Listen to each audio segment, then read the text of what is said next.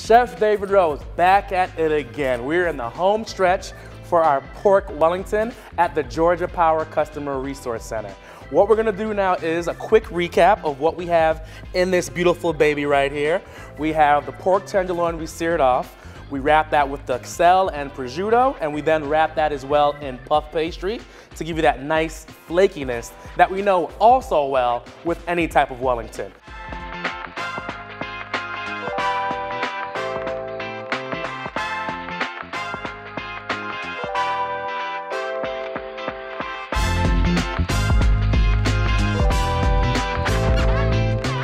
So what I'm gonna do is I'm gonna remove the pork Wellington out of the plastic because we allowed that to sit inside that wrapped prosciutto and the wrapped puff pastry to get a nice tight cylinder shape and keep everything nice and uniform. The reason we're doing that is because when we cut into the Wellington, we want to ensure that there's no air pockets or bubbles inside of that wrapped pork tenderloin because it makes for great presentation.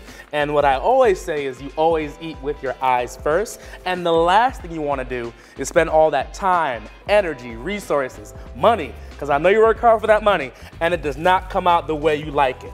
So make sure you're ensuring all these steps to have and secure the most ideal pork Wellington you can make, because it'll be worth it. All right. So unraveling, unraveling. Okay, looks beautiful.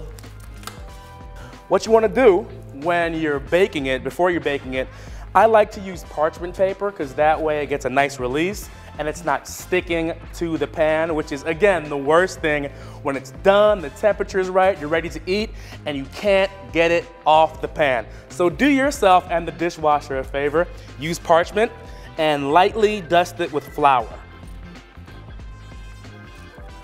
Okay, just like that, guys. And then we put our Wellington onto that. And for me, the first thing I look at with any good Wellington is that nice, golden, flaky crust. And the way we're gonna achieve that is by putting an egg wash all over the Wellington. Egg wash, simply whisked eggs. So you take that, it's gonna create that nice sheen, that nice gloss, and just make it that more appealing. So you take the egg wash and you go all over the Wellington. Top, left, bottom, right, all over.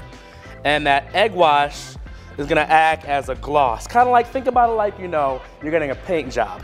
It's adding that top sheen, that top coat to make it really pop. And we want our Wellington to pop, not literally, figuratively, because we're eating with our eyes and it's popping out at the camera, or in this case, popping out from your dinner plate. All right, simple. It's not rocket scientists here, people, just brushing it. Getting your Bob Ross on. Nice, even strokes. Like yay. Okay. We're almost there. Got that top coat. And we're gonna flip it. You wanna get the bottom.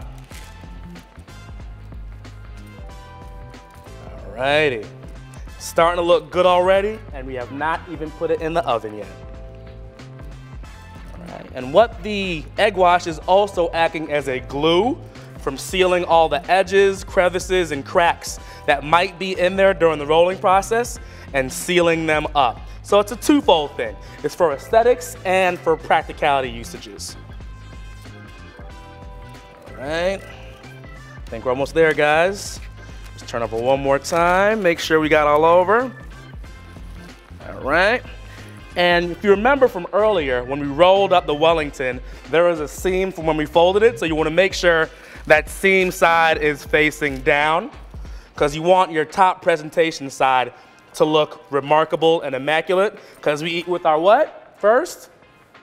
You got it. Eyes, correct. Gold star for you. All right, so that looks pretty sealed up. Got a nice shine on there from the egg wash. And I love to finish it with a little bit of Maldon salt or sea salt. It's gonna add a nice little salty crunch pop when you bite into it, and also add some nice contrast and texture. So we have some Mediterranean sea salt here. It would be nice if we took the lid off to get the salt off. And just go ahead put some of that salt on top of that. Maldon flake salt works really good as well. Take it like so. It's gonna add that nice salty crunch when it's done baking. Just a little bit goes a long way. And then, last but definitely not least, you wanna put some little slits, some slashes on top of the puff pastry. So that way, when it cooks, it's not exploding, because the pork tenderloin, it's gonna finish cooking. We don't want that steam to explode and contract the puff pastry. So a couple little slits, not too deep, where you're cutting into the meat. Just a couple slashes. 3 or 4 work perfectly, just for allowing an escape of that steam that's inside the puff pastry. A little more salt, and just like that, we are ready to go into the oven. I'm gonna put my puff pastry with the pork Wellington inside at 400, and that's the brilliance of this Alto Sham Vector, where I can have 2 completely dishes, 2 completely different parts of my meal, cook at 2 different temperatures. I can set timers. The flavors, the scents will not cross-contaminate, and it's just its own self-contained oven. So it's essentially 3 ovens in 1. But you gotta stay tuned for the next steps, so make sure to follow the Chef Series only at the Georgia Power Customer Resource Center. My name is David Rose, and we shall be back. Stay tuned, guys.